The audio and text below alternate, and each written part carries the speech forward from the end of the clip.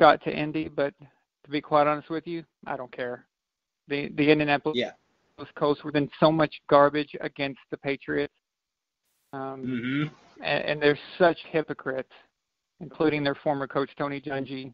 They're just I saw that. So hypocritical. So I haven't got a chance to watch the video. What was analyzed on that? I saw that you put a comment on Facebook about that, about Tony Dungy. Oh yeah. Well, you know that idiot. He's on Sunday Night Football every week at halftime with Rodney Harrison.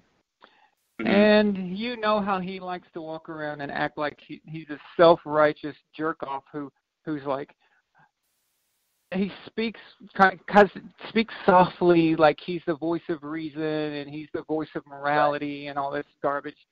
And everyone treats him like he's so perfect. Like whatever he says, everyone's like, well, Tony Dungy said it.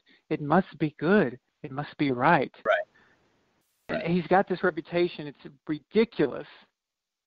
And he spoke again against Mr. Kraft. Mm-hmm. It's like, wait a minute. Now, this happened before any rape allegations. He was dogging Mr. Kraft just for taking Antonio Brown.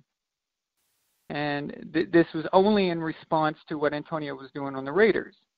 Mm-hmm. Now, so he's on Sunday Night Football on the biggest football night of the week, trashing Mr. Kraft.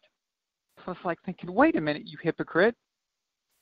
He's the guy who had Marvin Harrison on his team. He wants to talk about morality. He wants to talk about justice and all this stuff and what's right and doing what's good for you. Well, how about this? Tony Dungy coached Marvin Harrison. Didn't he have an incident at one of his car washes with a murder? Something to do with a murder? That's correct. Didn't he coach Peyton Manning, who showed his genitals to a female trainer when he was in college? Is that not immoral? Didn't he sell out Bill Belichick after Spygate, but then get caught pumping crowd noise into RCA Dome? Mm-hmm. Correct. Which, by the way, I know they did it in 2006 because I was rewatching that game. The NFL YouTube channel, the NFL Throwback channel, they uploaded the 2006 AFC Championship game, and that was at RCA Dome. And because I've done music my whole life, I can hear things a certain way. I can break down a song by hearing it. I can, single out anything in any kind of audio, and I know what I'm hearing. Well, I heard something weird. Every time the Patriots had the ball, I heard this kind of feedback loop. It was like the crowd would be a certain level, and then it would start over, and there was this little drop every so often, about every 40 seconds, and then it would restart. And I was thinking, you know what? That reminds me of how a sound would act if I wanted to loop it. If you want to loop it in like a song, that's what it would do, and you would have to kind of fine-tune the edges so it doesn't have that drop-off. And this had a drop-off, and I'm like, okay, crowds don't do that. It's either a constant stream or it's fake. So I analyzed it, I put it into my music software program and took a look, and it is absolutely artificial because real crowds cannot replicate themselves every 40 seconds. It's impossible. True. The waveform would be different every time all the way through. It wouldn't be over and over again. So they completely faked it for sure during that game. So you want to talk about cheating? That's freaking cheating, okay? Because that means that every time Tom's got the ball, he can't hear what's going on. Right. So what about that, Mr. Dungy? That was on his watch. And then how about this? He criticizes everybody, all these teams who says violates the Rooney Rule. You know what the Rooney Rule is? You have to interview a African-American head coach. Is that what that is? No. Okay. The Rooney Rule is that you have to interview coaches in general. The spirit of the rule is to get minority coaches some interview time, but that's not the actual rule. The actual rule states that they just want you to not leave the team to an heir apparent. They don't want that. They want other people to come in, get an interview shot. At the very least, let them get practice. Let them practice the interview. But maybe you interview them and you like them, and maybe you hire them. Right. So, right. but the spirit of the rule, its original intent was, of course, to get minority coaches interviews. In fact, that's how Mike Tomlin got hired. They implemented that rule, and they interviewed him, not expecting to hire him, and then they did. So that's the spirit of the rule. Now, what happened was that Tony Dungy has been criticizing all these teams, saying that they aren't doing it correctly. But when he left Indianapolis, he left the team to Jim Caldwell, his friend. Jim Caldwell, for those who don't know, he was a black coach. Now, Tony Dungy did not do the Rooney Rule. He did not interview anybody else. He didn't interview any white coaches. He didn't interview any other black coaches. He didn't interview any Hispanic coaches, and there were several. So he violated the Rooney Rule because he went ahead and assumed that, oh, well, Jim Caldwell's black, so I can just hire him. Well, no, that's not it. What about all the other guys? What about the Hispanic guys that you didn't interview? So, see, he violated it because he thought he thought he had the moral high ground. Right. So he doesn't care about rules. He doesn't care about anything else but what he feels is right. He's a complete hypocrite, you know, and he likes to walk around like he's this, you know. It's just, oh, I can't stand him anymore. And just looking at him now bugs me. Well, being down here, you know, being in Florida, being in Tampa, he was the coach that got the Bucs to the promised land, and then was let go, and John Gruden came in and then took him to the Super Bowl to win in 2002. And a lot of fans down here will tell you that John Gruden won with Dungy's team. But if you look back at that franchise, Dungy made a lot of changes, or excuse me, Gruden made a lot of changes after he came on. And again, now people will say, well, he played against the Raiders, he knew the team, he knew how to beat them and that and everything else. But when it came down to it, you know, Dungy got the Bucs to the promised land, but just couldn't get him over the hump.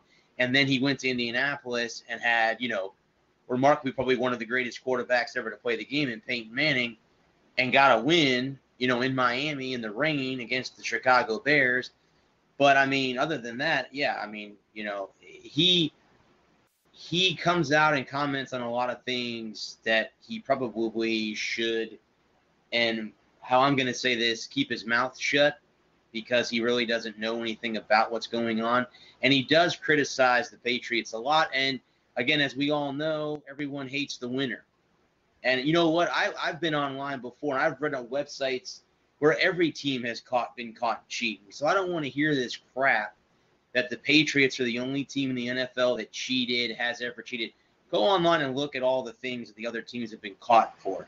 It's just the fact is that we win a lot. We win a lot. So, again, they're going to point the finger. But then, you know what? Here's how I say it. Keep pointing the finger. Because if we win another Super Bowl this year, or we don't win this year, we win next year, whatever it might be, we win 7, we have the most of any other NFL franchise. And if you want to say that they're all tainted, fine.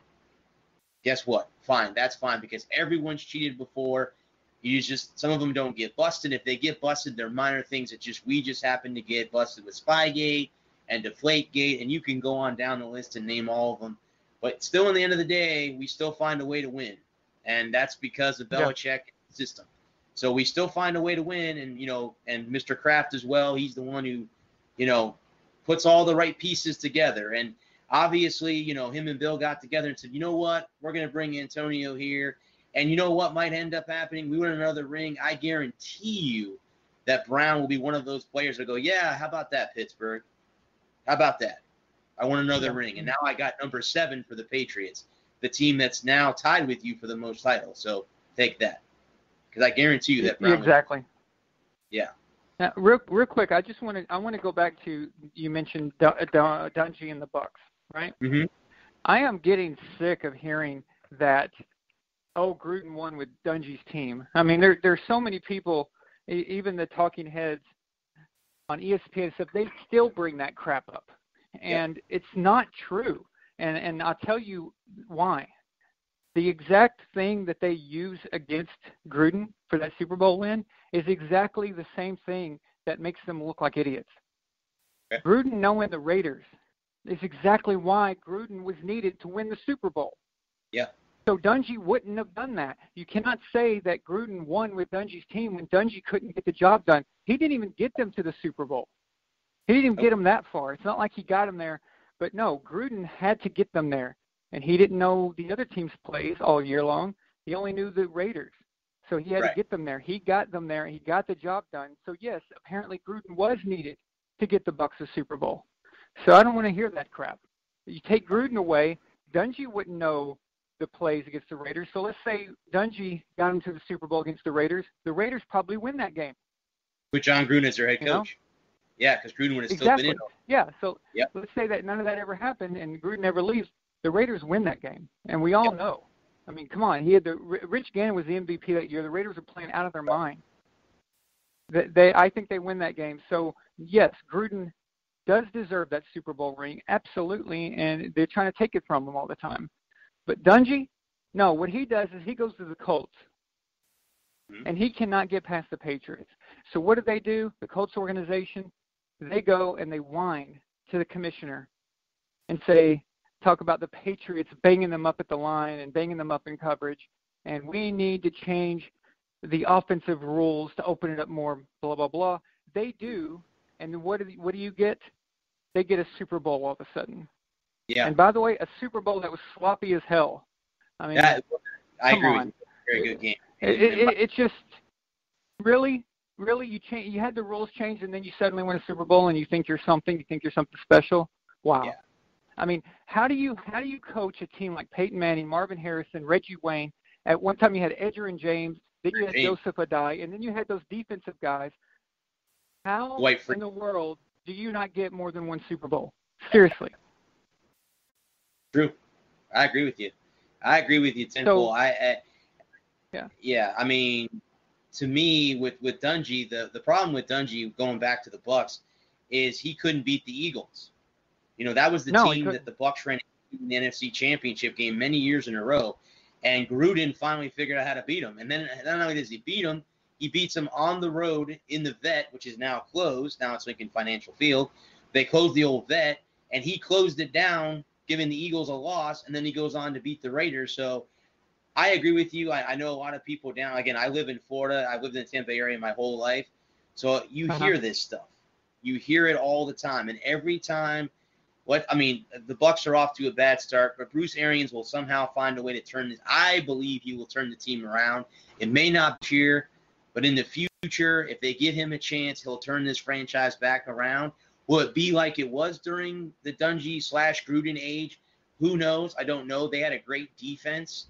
The Bucs had a great defense during those runs with Sapp and Lynch and Barber and Brooks, and you can name the whole team basically with that. But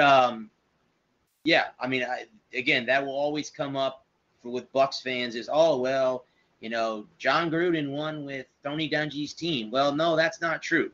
And they need to stop saying that because, like you just said, without him, there would be no ring. And the Raiders would have won that Super Bowl, and there would have been another ring for Oakland. And it wouldn't be – the Bucs would still be looking for a Super Bowl championship. So there you go. People are so short-sighted. They think that you can change one thing and everything stays the same except that one element that you switch, and they think they'll benefit. It's like the thing I always say about Aaron Rodgers and Tom Brady. They say put Aaron Rodgers on the Patriots and he's going to win 7, 8 rings or whatever, right? No, you cannot do that because it's not a video game. Putting Aaron Rodgers on the Patriots changes everything. It changes mentality, changes the play scheme, changes how things are thought about. Every single thing is now altered. And so you can't say that Gruden just won with Dungy's team. First of all, teams change so much per year. You've got that factor. But most of all, like I said, one coach changes things. He changes how the players react, how they think. Maybe the Tampa Bay Buccaneers roster, maybe they needed a change. Maybe that's what it was. Maybe it had nothing to do with Tony Dungy being a good or bad coach or Gruden being a good or bad coach. Maybe it was just the change was needed. How about that? It's just you cannot sit there and say that he, had Dungy been the coach, he was going to win. No, it just doesn't work like that. But I was going to ask you, are there any callers or anyone waiting with questions? Let me see.